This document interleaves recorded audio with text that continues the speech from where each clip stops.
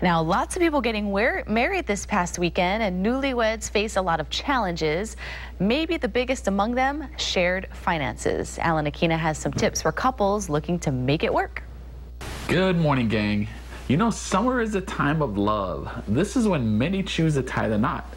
Now, if you are a newlywed, here are 3 money topics you should discuss with your spouse right away.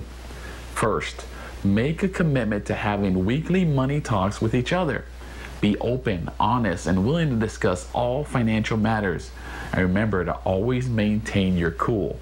Second, make a plan to pay off all your debt as quickly as possible. So instead of blaming each other or worrying about how you're going to pay off your recent wedding, focus your time and energy on knocking out your debt.